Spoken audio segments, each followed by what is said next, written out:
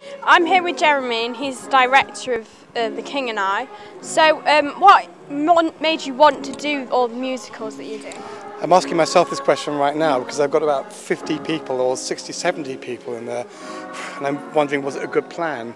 I actually started as a musician, not a director. I used to be a piano player, and that led me to be a musical director. I got around musicals quite a lot. I used to sit in rehearsals and think to myself, I could do that, and now I get a chance. So now you've got your chance, do you at all even the slightest bit regretting it? No.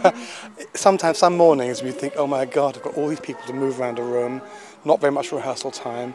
And today, 39 kids, and I've got nothing against kids, don't get me wrong, because I've just done The Sound of Music, which I did at the Palladium for the last few years. That's nothing but kids. I just did a show on Broadway called 13, where there were 13-year-old kids, so I work with kids all the time. But sometimes 39 of them at once are a bit much, but I'm not regretting it at all, having a great time. So you've been saying you worked with kids in other musicals as well. What other musicals have you done? The big one, I suppose, was Sound of Music. And as you know, there's 7 kids in that. But of course, in England, you have to cast everything 3 times for legal reasons. So in that one, we had 3 times 7, which is 21 kids. That was a big one. My next one after King and I, I'm planning to do Wizard of Oz, which is madness, because I want the Munchkins to be kids. I'll be even more kids. When will I be free of this curse of children? Do you reckon I'll be able to get a part as a Munchkin? You might be a little bit too small for my Munchkins. Of course, I will put a hat on you, be just perfect. No, I want to have kids with Munchkins, but it seems to be my destiny to be surrounded with precocious kids who sing and dance. Actually, there's a lot of talent in this room.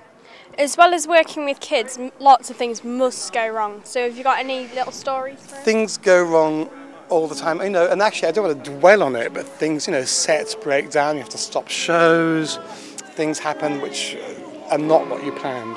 But actually, all you really have to do is hope and get the best people in the business to work with you, which we have in this room. So is there anyone that stood out completely as being a shining star? Particular company, my joy, and no one will mind me saying this, is Daniel Day Kim, who plays the King. I'll tell you why, because I'd never worked with him before.